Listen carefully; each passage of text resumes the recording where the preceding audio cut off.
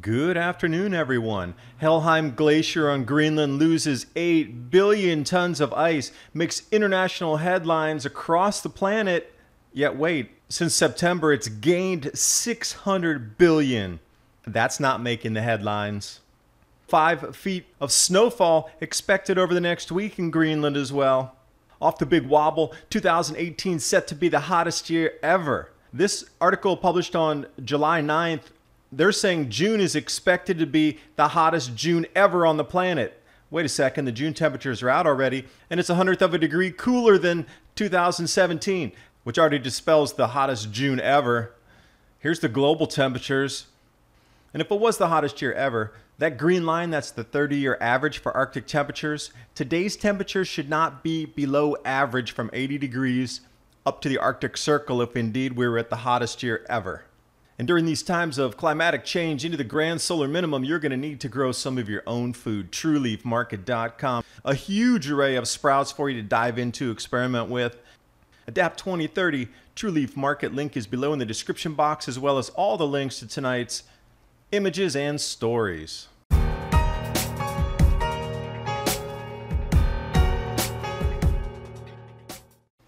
if you haven't seen the global headlines, Helheim Glacier lost a piece of ice, approximately 8 billion tons, and they love to size at half the size of New York's Manhattan Island. Indeed, it was an impressive event. Take a look here at some images. Again, the global headlines just ran with this. It seems to be the #1 story over the last few days to prove that global warming is still going on. A couple YouTube videos linked to the event as well. The researchers up there that were recording the event compressed the half hour down into about 2 minutes, and you can watch how it rolled and spun away there. Now keep in mind that 8 billion tons that they keep telling you is this huge gargantuan amount of ice that was just lost. But in the same stories, they don't bring you over to Danish Meteorological Institute, the DMI, and show you the Greenland ice mass budget. So from September 1st until now, that is the blue line of gains. That is 600 billion tons. Now see, they're showing you 8 billion in the news, that it's a huge number, but then they forget to show you that it gained 600 billion. So in actuality, the headline should read, Greenland gained 592 billion tons because 8 billion tons broke off the Helheim Glacier. A little bit long, but I'm sure the journalists could squeeze that down into something more headline readable. Let's take a look at the melt. 2018, Friday the 13th on the left side compared to the 30-year average on the right side of the melt this particular day. Do you notice any difference? Look to the northeast, and especially look to central west. Interestingly enough, even over these next few days, they're expecting 5 feet of snow up to, what, July 18th or so.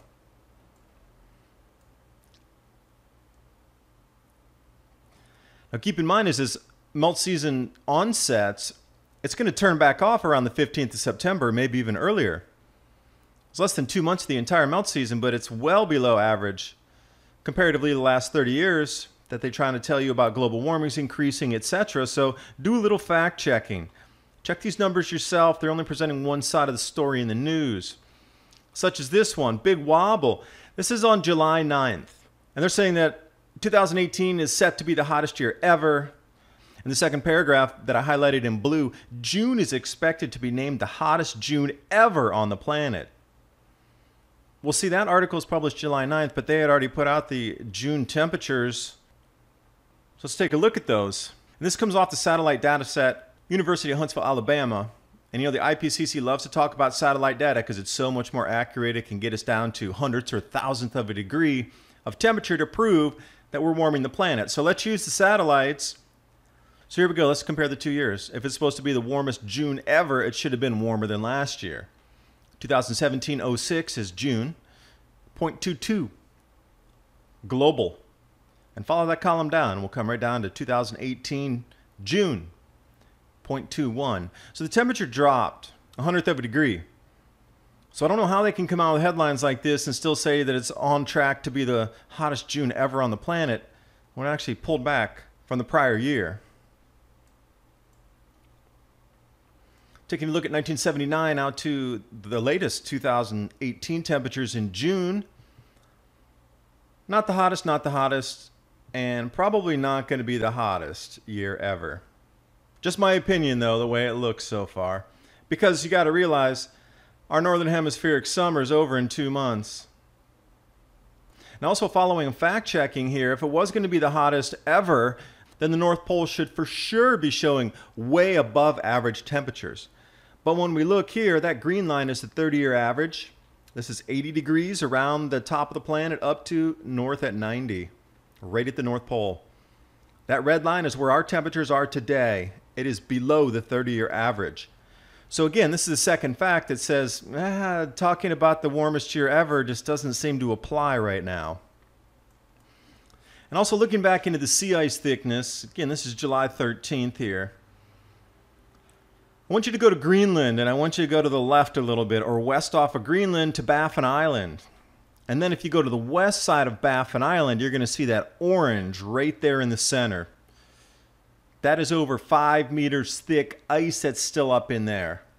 5 meters is 15 feet. And you know what? At pegs at that orange, they're going to need to put a new meter band in there. Could be 6, could be 7, could be 8. We don't know. It pegs at 5. And they're showing through there at least 5 meter thick ice. And all the way along coastal Greenland up through the channels up there where they say they're going to have ice-free passage for our ships, etc. It's still at least 4 meters thick. That's 12 feet on the coastal. That should not be there. That should be melting first of all things. And then straight dead center at North Pole, we still got 12, 13, 14 foot thick ice. It's in that orangish red right there. Yellow, 3 meters, is 9 feet thick. Less than 2 months to melt all of that off to get this supposed ice-free Arctic. Now use your own judgment. Do you think 15-foot thick ice, 12-foot thick ice is going to melt in a matter of less than 2 months now? Thanks for watching. Hope you got something out of the video. If you found any value in this, please subscribe and click that bell. And jump over to Mini Ice Age Conversations podcast, where I post 3 to 4 times a week more in-depth commentary and conversations with interesting people in this space.